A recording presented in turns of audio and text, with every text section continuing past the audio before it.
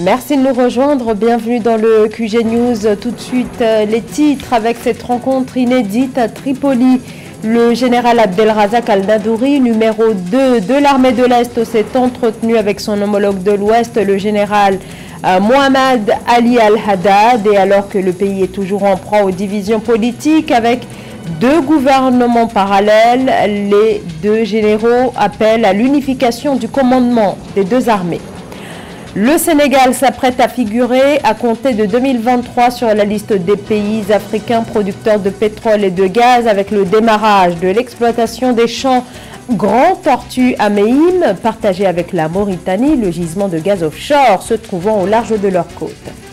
Puis les difficultés du secteur de l'agriculture en Guinée-Bissau. La révolution industrielle se fait en effet attendre en raison d'un secteur agricole qui souffre encore aujourd'hui du manque de capitaux. Le général Abdelrazak Al-Nadouri, commandant en second des forces loyales à l'homme fort de l'Est de la Libye, Khalifa Haftar, était à Tripoli lundi et mardi afin de s'entretenir avec son homologue de l'Ouest libyen, le général Mohamed Ali Al-Haddad, dans une Libye divisée en deux avec deux autorités politiques parallèles. Les deux généraux plaident pour un commandement unifié de leurs troupes. Nathalie Mo. Les chefs militaires rivaux de la Libye ont conclu à la nécessité de l'unification de l'armée nationale lors d'une réunion inédite à Tripoli le 19 juillet 2022. Les discussions entre le général Abdelrazak Al-Nadouri, numéro 2 de l'armée nationale libyenne commandée par le maréchal Khalifa Haftar, et le général Mohamed Ali Al-Haddad, chef d'état-major libyen, ont renforcé leur engagement en faveur du maintien du cessez-le-feu signé entre les deux parties en octobre 2020. Cette rencontre revêt un caractère inédit dans la mesure où, depuis le début de la deuxième guerre civile libyenne, on parle pour la première fois de la réunification des différentes factions rivales de l'armée à l'origine de la partition du pays par la nomination d'un chef d'état-major accepté de tous. Cette rencontre est la troisième consacrée à des discussions sur l'unification de l'armée libyenne après celle du Caire et de Sirte en octobre et novembre 2020. Si des avancées notables n'ont pas été observées dans les travaux de la commission militaire dite 5+5, les pourparlers de Tripoli suscitent l'optimisme de la mission d'appui des Nations Unies en Libye. L'optimisme affiché par la MANUL s'explique par le fait que les pourparlers bien évidemment conduiront à la démilitarisation du jeu politique, la lutte contre les trafics de tout genre et la définition d'une réponse ferme et consensuelle sur la question non seulement des mercenaires mais également des combattants étrangers qui plombent la sécurité du pays. L'unification de l'armée en Libye pourrait rendre possible des patrouilles aux frontières. Depuis la chute du régime de Muammar al-Kadhafi en 2011 et l'instabilité politique qui perdure, les frontières du pays sont le nid de réseaux de passeurs et trafiquants en tout genre. La Libye est également l'un des principaux passages de migrants illégaux vers le continent européen.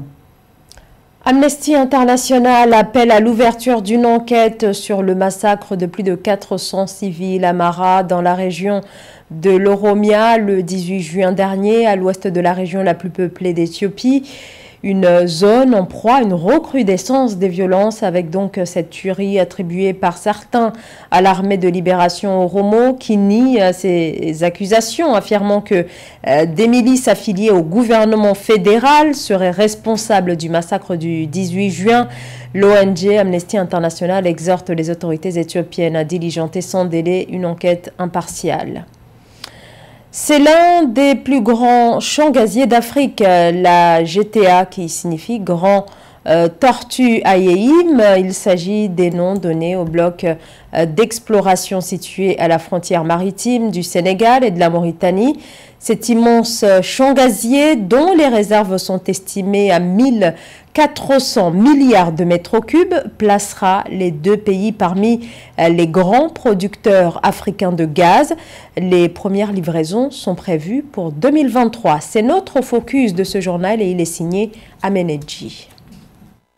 Le Sénégal ambitionne d'ici 2025 de fournir de l'électricité à l'ensemble de sa population.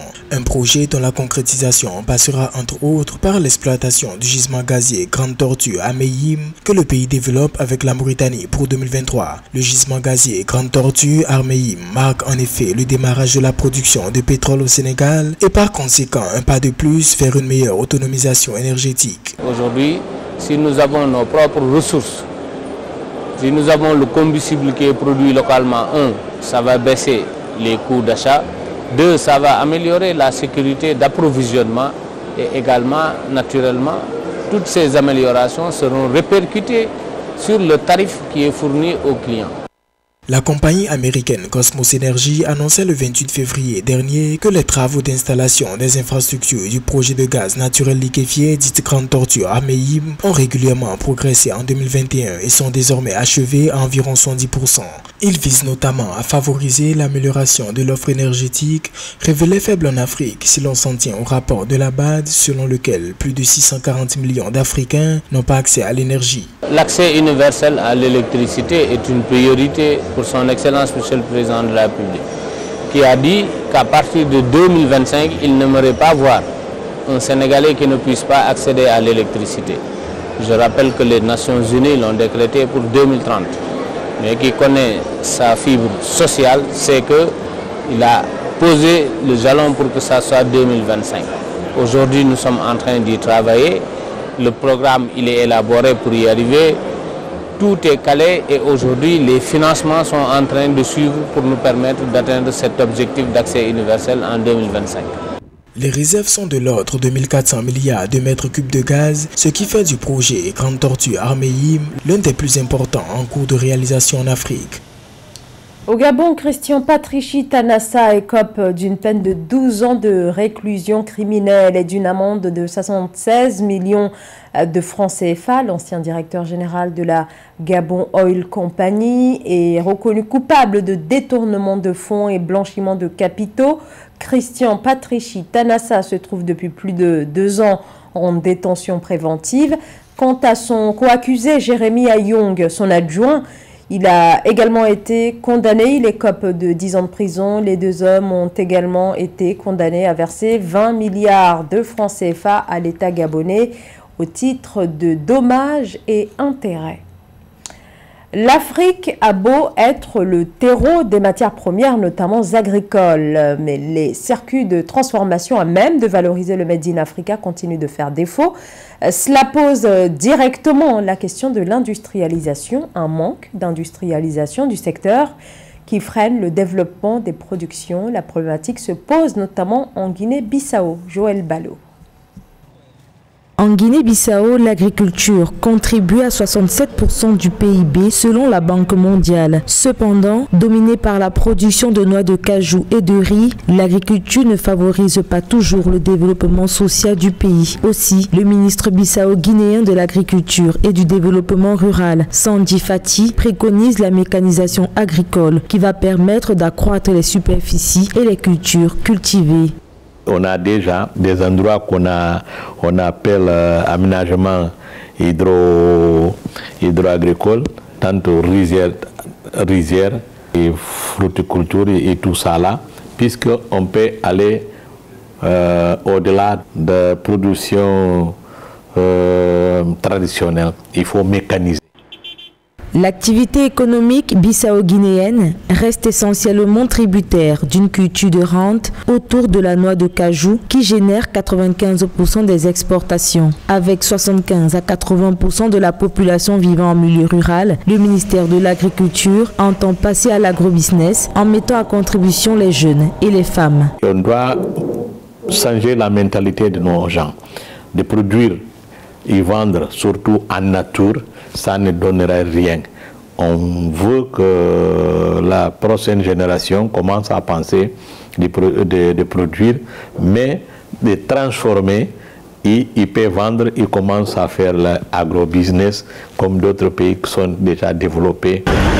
Les indicateurs de pauvreté et de développement social de la Guinée-Bissau demeurent parmi les plus bas d'Afrique subsaharienne. En insistant sur l'agrobusiness comme facteur de développement social, le ministre Sandi Fati mise sur les bienfaits d'une agriculture durable et bien organisée, soulignant qu'elle pourrait diminuer la pauvreté et générer des milliers d'emplois d'ici à 2030. La problématique liée à l'accès aux soins de santé est l'un des maux dont souffre le Tchad. Des populations entières, surtout les plus défavorisées, ont accès à une gamme très limitée de services. L'une des rares structures à être relativement bien équipée est le centre hospitalier universitaire La Renaissance de N'Djamena, mais dont les services sont très rapidement saturés. Reportage entre correspondants. Mahamat Ramadan. Créé au début pour prendre en charge des pathologies complexes et les interventions chirurgicales délicates au niveau national, le complexe hospitalier universitaire La Renaissance est devenu une structure sanitaire de référence. Grâce à son plateau technique moderne, constitué de technologies médico-chirurgicales de dernière génération, l'institution sanitaire arrive à gérer les urgences médicales complexes. Pour faire face à une demande de plus en plus croissante, l'hôpital fait fonctionner ses dispositifs sans interruption de service. Et certaines analyses également, on ne peut pas les avoir H24 dans les autres structures. Quand vous venez un vendredi soir, peut-être certains examens, vous attendez les lundis pour les en avoir. Ici, on a H24, un laboratoire qui fonctionne 24 heures sur 24. On a besoin d'un scanner à 1h du matin, on l'en a.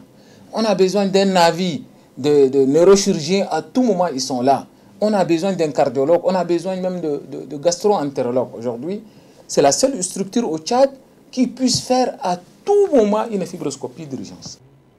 En dépit de ces équipements modernes et du personnel qualifié, le CHU la Renaissance fait face à l'arrivée tardive des patients qui sont souvent référés au stade ultime de la complication de la maladie. Une situation qui fait que certains de ces patients sont tardivement pris en charge ou décèdent en dépit des déploiements de services compétents. La plupart des patients qu'on reçoit ici au niveau des urgences sont référés des cliniques privées. Et ces patients arrivent au stade ultime de complication de la maladie où il y en a qui décèdent à l'arrivée avant même qu'on les descende de la voiture ou de l'ambulance qui les achemine. Ou bien ceux qui décèdent immédiatement après leur descente au moment où les urgences sont en train de chercher à les réanimer. Mais ceux qui arrivent tôt, on a très peu de patients qui décèdent. Il faut que la population comprenne ça. Pour rappel, en tant qu'établissement public hospitalier des prestations de soins de dernier recours, de la formation et du perfectionnement du personnel médical au niveau national, le service des urgences du CHU la Renaissance est constamment sollicité par les autres structures de santé et les populations pour les cas extrêmes de complications. L'Association marocaine des droits humains considère, je cite, la décision d'attaquer violemment les demandeurs d'asile est la cause principale du drame survenu le 24 juin 2022. L'ONG impute au Maroc et à l'Espagne la responsabilité du drame qui a eu lieu à Melilla, où 27 migrants africains sont morts en tentant de forcer le passage de cette enclave espagnole. Les deux pays ont, quelques heures après la tragédie du 24 juin, dénoncé l'implication des réseaux de passeurs, un positionnement rejeté par l'Association marocaine des droits humains. Ce journal a été réalisé par l'ensemble de la rédaction. Merci de votre fidélité. Dans un instant, une nouvelle édition de l'actualité sur Africa 24.